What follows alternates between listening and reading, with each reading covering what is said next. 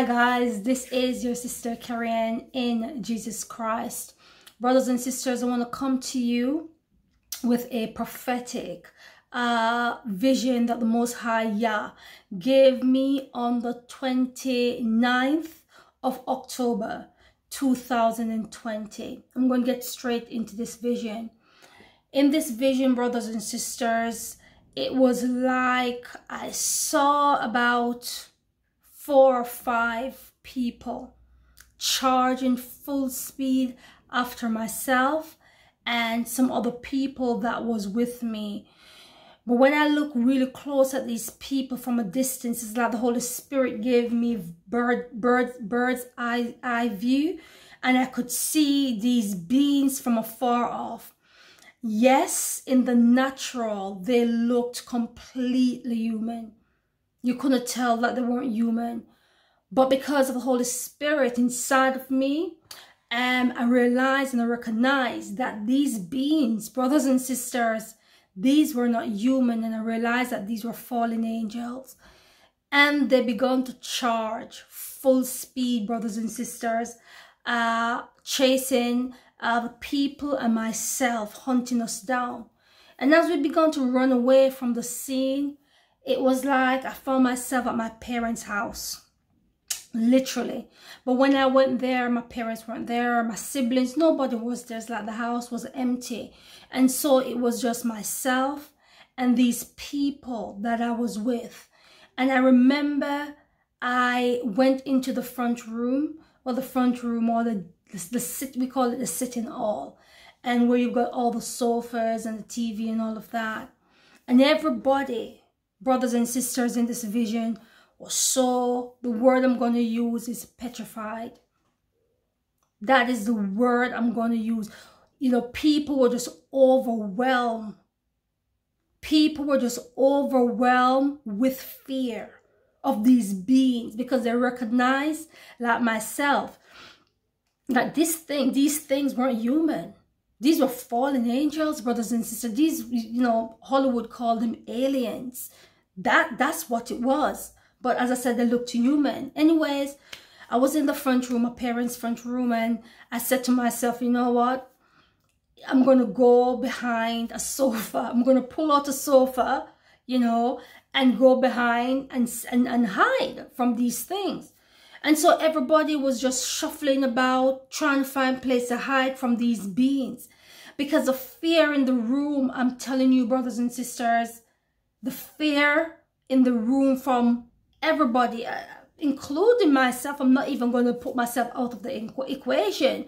It was petrifying, it was terrifying, because you know that what these things are, they are pure evil. You cannot reason with them. You cannot go and say, oh, please don't kill me, give me a... No, brothers and sisters, it's either they're going to eat you or they're going to possess you. One out of the two, brothers and sisters. This is a dilemma that we face. And so, brothers and sisters, in this vision, when the fear gripped me, I'm telling you, brothers and sisters, when the fear gripped my heart and my soul, and I hid behind one of the sofas, straight away, the Holy Spirit, it was like I could see the Spirit of the Most High in the natural. I know he's a spirit, but I felt this person, sorry, I just felt this beautiful, beautiful presence just came and stood beside me and crouched down when I was hiding behind the sofa. And he spoke so beautifully, and he spoke so gently. And he said to me, Kerry-Ann, why are you afraid? Just like that. He said, why? We said, why are you afraid? Why are you afraid? And I couldn't explain myself, because then I started to catch up back on myself, you know, and, you know, just catch up to say, oh, why am I afraid? I'm a child of the Most High Yah. You know, fear has no purpose in my life. That's when I started to reason with myself, when the Holy Spirit began to speak and said, Kerry-Ann, why are you afraid? And he said to me, He said, use his name. Just like that. He said, use his name. Brothers and sisters, I pushed away the sofa.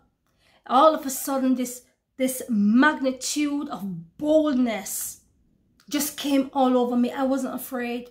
I wasn't crippled with fear. I wasn't petrified. Nothing like that. Because in my heart, I said to myself, it's either or either. There's absolutely no way I'm going to let these fallen angels, these alien being, cripple me with fear.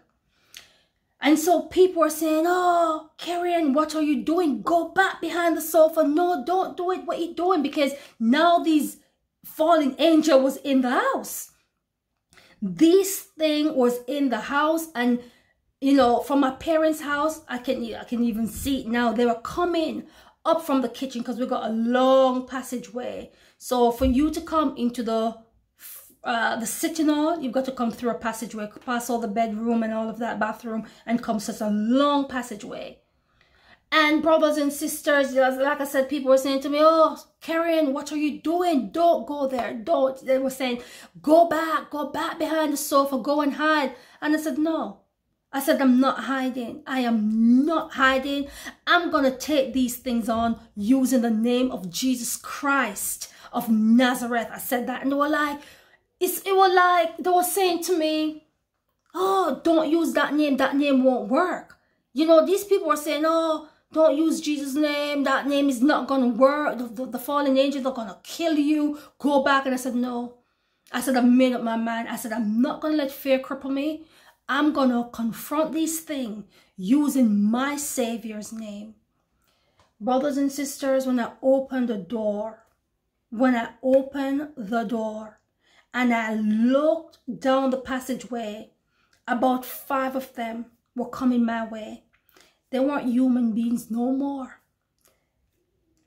They were full-fledged fallen angel entity. There's a name, Grostic, something like that. I'm so sorry if I pronounced that name wrong, brothers and sisters. But they were, okay. Have you seen them? Because when I used to watch movies, it was way when I used to watch movies. And have you seen the movie with Mel Gibson? I think Mel Gibson in it? Yeah, Mel Gibson was in it. Yes, he was. I'm sure he was. Anyway, it's called Signs. And part of the movie, it showed you a figure. It's a fallen angel. They call them aliens, but really it's a fallen angel. And they show you this horrible, slender, I don't know, you know, image that people are so scared of. Well, this is what it looked like. These Hollywood movies, brothers and sisters, I'm telling you, some of them predict things right in plain sight. But this thing, I noticed his feet, and his feet was like hoof. So it had, I need to find a picture. I'm going to have to find a picture and put it up there for me to describe, because I don't want to take ages describing what I see. But I think it's called Grostic or Grostic, something like that. But and notice its feet, brothers and sisters. So imagine, I know you know what I'm talking about, but imagine stilettos. Or imagine a woman spike heel, stilettos, but without the heel. You see what you know where I'm coming from. So imagine a woman's stilettos or a spike heel. Take the heel off, and just the mouth of the boot. That's what these feet was like. Were like spike heel, but there were no heel. This is what I saw. These were the 5 humans that was chasing us. And when they got in the house, they present themselves as in their natural habitat. This is the reason why fear gripped all of us. Because when you see them in their natural habitat, brothers and sisters, you have got to have the Holy Spirit. The Bible, Jesus tells you, he said, men's hearts will fail them for looking at those things coming upon the earth. The Lord Jesus Christ of Nazareth has warned the world. He has told his children. So when I saw these things coming, brothers and sisters, they weren't walking really fast. They were walking slided. Oh, they were horrible, horrible things, horrible things. And so brothers and sisters, they saw me and I saw them. And the people in the front room were saying, Kerry-Ann, get back inside. They're going to kill you. And I'm saying, no, I'm not. I'm using the name. I'm going to use the name. The Holy Spirit told me, don't be afraid. Use his name. So brothers and sisters, this was me and the fallen angels right up close to me. And I tell her these things, they weren't pretty. Brothers and sisters, this vision, I'm telling you, the Lord didn't hide anything from me. These are how graphic my visions are. But I'm used to them now. You know, I'm used to my visions because the Lord, when he's showing me things, he doesn't hold back. And so these things were coming towards me, and brothers and sisters, I was ready. I was ready. And I began. And I began to plead. And I began to say, in the name of Jesus Christ of Nazareth, I rebuke you. Brothers and sisters, you see, when I started to blast out the name of Jesus Christ of Nazareth, these things started to take a step back. They couldn't handle the name. Hallelujah. Hallelujah, Lord. They could not handle the name Jesus Christ of Nazareth, because the name, when I was talking, it was like, in a spiritual sense, fire was coming out of my mouth. And these things, these fallen angel could not stand in the presence. And it's only the name I'm using. It is only the name, brothers and sisters. This is what there is power. There is power in the name of Jesus Christ of Nazareth. You've just got to know how to use it. And I began to rebuke, and these things were stopping. And the people in the front room recognized and realized what was going on. And they began to stand. They stand up from where they were hiding. And they were in awe. They were like, the name Jesus Christ of Nazareth worked. And they were like, what? They were just in sheer awe. They were in sheer awe that the name carries so much power, because they disbelieved that the name would have worked. And I just used that name. Oh, brothers and sisters, I'm telling you, I was on full blast. I was on full charge. You know, when you're confident, I was overconfident. I was like overconfident, just using the name Jesus Christ of Nazareth, rebuking these things. And then, hallelujah, I got the victory. Thank you, Lord. The vision ended and I came out the vision. You know, when I came out the vision, brothers and sisters, the only part of the vision that I was disappointed with was a fear. And the reason why I became fearful, and this is where this vision is an encouragement for me, but it's also an encouragement for you as well, brothers and sisters, because one of the reasons why I was so fearful and so petrified, because everybody around me had fear. Every single one. Not one person in the room was without fear. Every single body. And so that palpitate off them and came onto me. And when I was, like I said, when I was hiding, the Holy Spirit, it came. It literally came and he crouched down. And in a very beautiful voice, he said, and you know the vision, why are you fearful? He said, use his name. He said, go, use his name. And I used the name Jesus Christ of Nazareth. Brothers and sisters, the time is coming when you're going to find yourself in a position where you have to choose. Do not let peer pressure, get the best of you. Know who you are in Christ. That is so important. To know who you are in Christ is do or die for the Lord in this final hour. There's coming a time when you just got to choose. You're either going to be choose to be eaten or be possessed by these fallen ones, or you stand up on the name of Jesus Christ of Nazareth, regardless of what the world is saying, regardless of what people are saying. Brothers and sisters, I am not here to,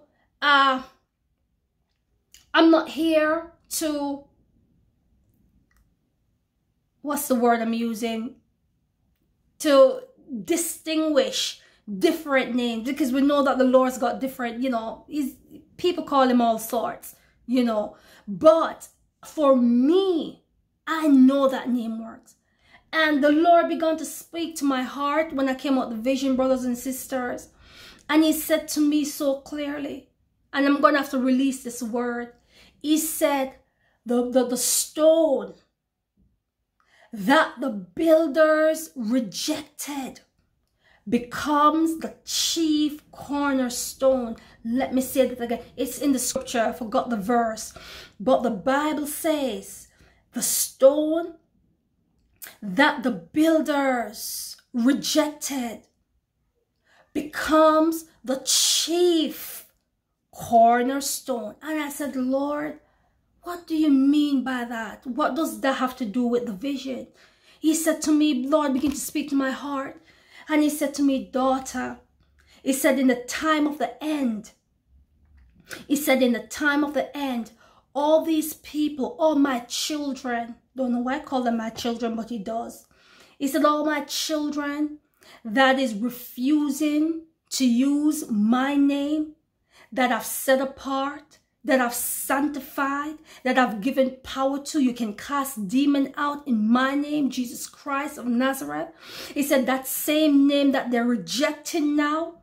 He said in the time of the end, when the destruction is facing them, they will call upon me.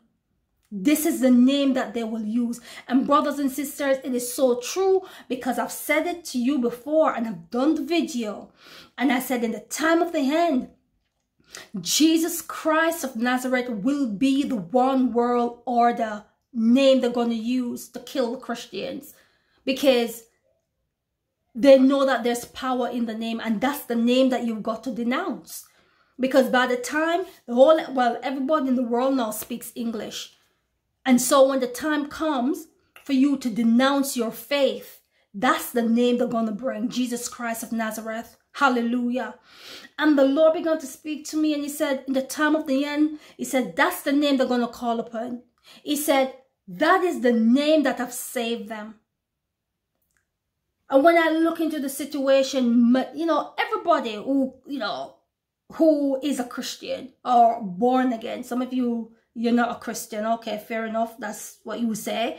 But for those of you whom the Lord Jesus Christ of Nazareth hath saved and drawn out of sin, brought you into his love, into his rest, into his restoration and peace, sanctified you, you were saved. You were saved under and using the name Jesus Christ of Nazareth. That's the name you were saved under. And then all of a sudden, oh, Jesus Christ of Nazareth is a lie. That's not his name. I ain't using that name. That name is demonic. It's from this, it's from that. It's a trick. If you can get past the white Jesus, because this is the problem with, especially amongst the black community. I'm not using the name Jesus Christ of Nazareth because Jesus Christ of Nazareth is a white man who can't know. If you know the image, you know who Christ is. When I call Jesus Christ of Nazareth, I am not talking about Caesar Borgia. I ain't talking about a white, blonde hair, blue eye image in the Catholic Church. That is not Christ. Jesus Christ is not European. He is, well, they said Middle East, but the whole Middle East is Africa anyways, but I'm not getting into that. But Christ, the Messiah, the biblical Messiah, he is coming from a place of people of color. He is not European. So don't be twisted and get into this, oh, I'm not using Jesus, he's what? No, I use Jesus Christ of Nazareth confidently because I know who I'm calling on. And if you are going to say, well, I will read the Bible. I believe certain things of the Bible, but not everything. Well, you're just as deceived as the devil.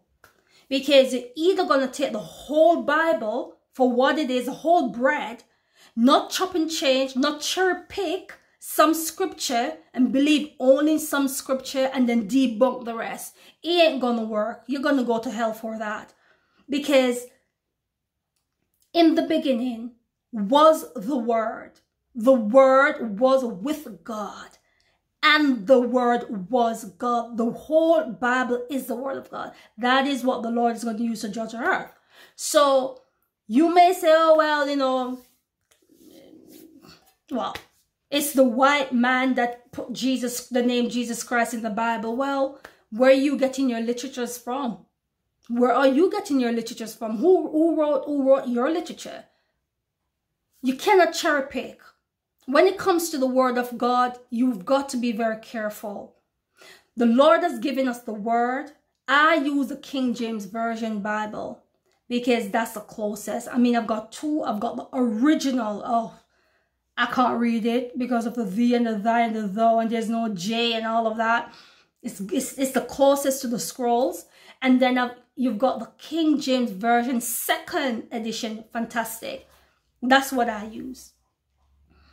And so this whole thing about the name Jesus Christ and cursing the name, don't do it. I encourage people, you know, you can stick to your Hebrew names. He's got so many Hebrew names. I have no idea which is the right one. I don't know if it's Yeshua, Yehoshua, Shai. He's got all sorts. And I'm not going to cherry pick which is the correct name. You use what you want. But for me, I am from the Western world. I speak English at the moment because the Lord is going to, in Zechariah chapter 3, Zechariah chapter 3 verse 10, where the Lord is going to restore our language. So I'm not worried about that. Man's not going to do it. It's the Most High Yah who is going to do that. And so, you know, this whole notion of, you know, I'm not using Jesus Christ of Nazareth. I'm not using his name. It's demonic. The Lord has warned. This is the name that's going to be there in the time of the end. And when push comes to shove, when you are back to the corner, that's the name some of you will call it. That is the name. I'll give you a quick one. What time is it? I'll give you a quick testimony, a very, very quick testimony. Last night, the 30th of October 2020, my 5-year-old wasn't feeling well. Brothers and sisters, this was about 12 o'clock, 12:30. He said, Mommy, my tummy's hurting. Okay, so, you know, kiddies come, the tummy hurts. You can give them a little something. But when I looked, I should have taken a picture, actually. Brothers and sisters, listen to this. When I looked at my 5-year-old abdominal, it was extended. I said, Lord, what is this? My child looked like a 3-month pregnant woman.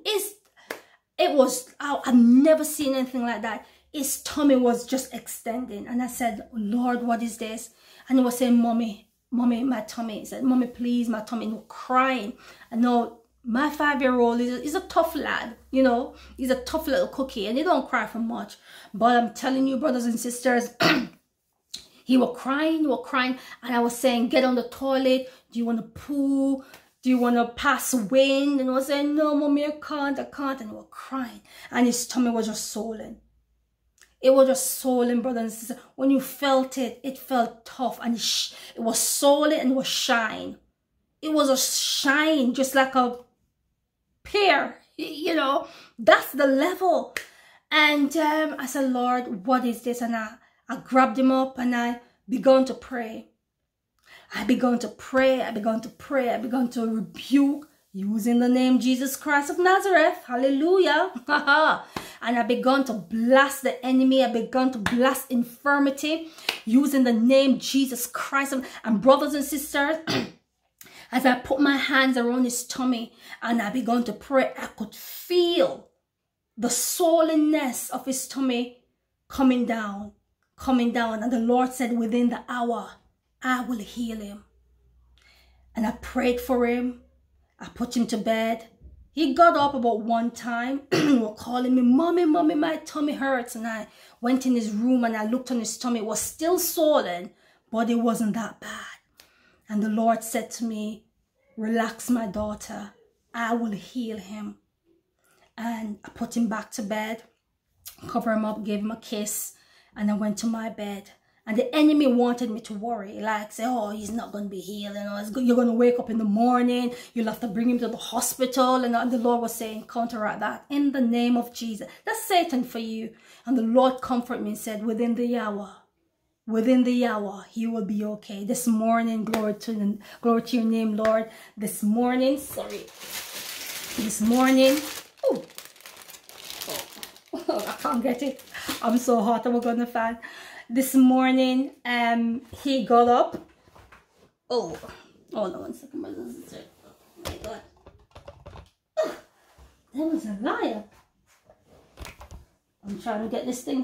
I'm sorry, brothers and sisters. This might shake a little bit. I'm trying to get something here. Oh, bless the Lord, oh my soul. I'm so sorry about that, brothers and sisters. Let me fix this back properly. I'm sorry about that. That was just unprofessional of me. I do apologize. It just gets so warm. I'm so sorry. I'm so sorry. Okay, so this morning he got up.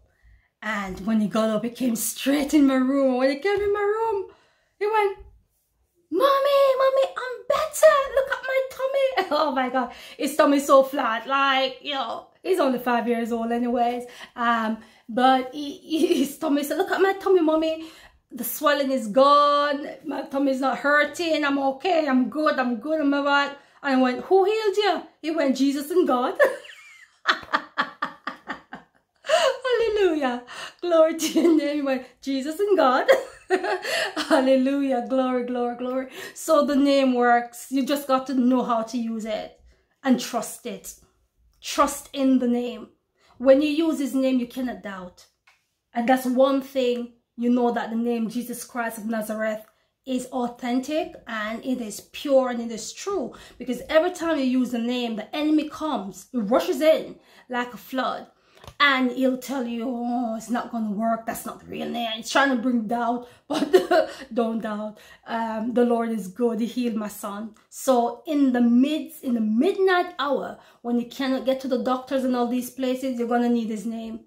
Hallelujah. You're going to need his name. So be bold, be strong, be courageous. Walk with Yah just like Enoch. All praises, all beautiful praises to the Most High Yah, who lives above the heavens. Yah eternally bless you. I love you all, and I will see you soon, someday in glory, in Jesus Christ's precious holy name. Amen and amen. Amen. Blessings. Amen.